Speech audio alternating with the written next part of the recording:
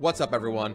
It's me, Chris Hernandez, and welcome back to another episode of Should Your Kids Play? And today we're talking about Windbound. Windbound is a survival game with very unique aspects. The base mechanics of Windbound requires the player to traverse the sea, or rather the Forbidden Islands, while also trying to survive. True to all survival games, Windbound has cooking and crafting at its core. The player is given the task of unraveling the mysteries of the Forbidden Islands, and in order to do this, you must build a boat to travel between different islands, obviously, and on these islands you will find animals, plants, and clues about the game's story. The game is definitely beautiful at first glance and seems like a spectacular game to play. However, not only should this game be for more experienced video game players, but for players who enjoy spending countless hours exploring, crafting, and fighting. I say this because the game has a lack of flow or direction, I should say. Now, this may seem fine at first, but when that hunger meter starts to go off and you find yourself unable to hunt or cook things, then things will start to get a tad bit rocky for you. But of course, the more you play, the more you obviously unlock in terms of hunting gear and resource gathering, so you should be fine the more you play the game. Now, what's the replay value? This game definitely has potential to consume tons of gameplay hours, but I personally would not say there's high replay value after beating this game. But again, that's a personal opinion.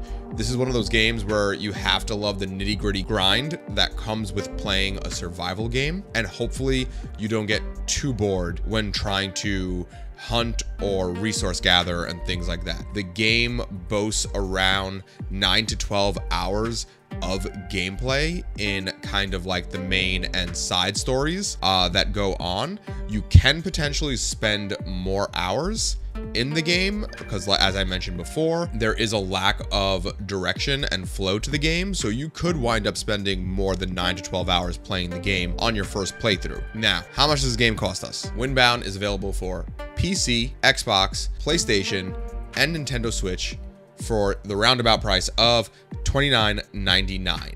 As of making this video, I believe Windbound was on sale in the PlayStation Store for around $13. So if you really want to try this game out, and if you think it's worth it for your kids to play, definitely check it out on the PlayStation. Now, is there a social component to this game? No, Windbound is a single player game. There is no need to worry about any type of social component or them or your children talking to anyone online. So there's that. Now, what about final words and also the rating for this game?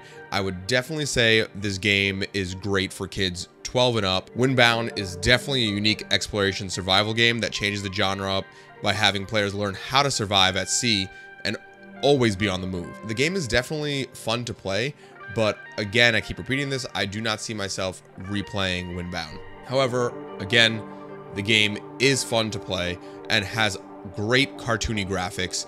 The graphics almost remind me of games like Breath of the Wild and Genshin Impact. Now, that's about it for this one.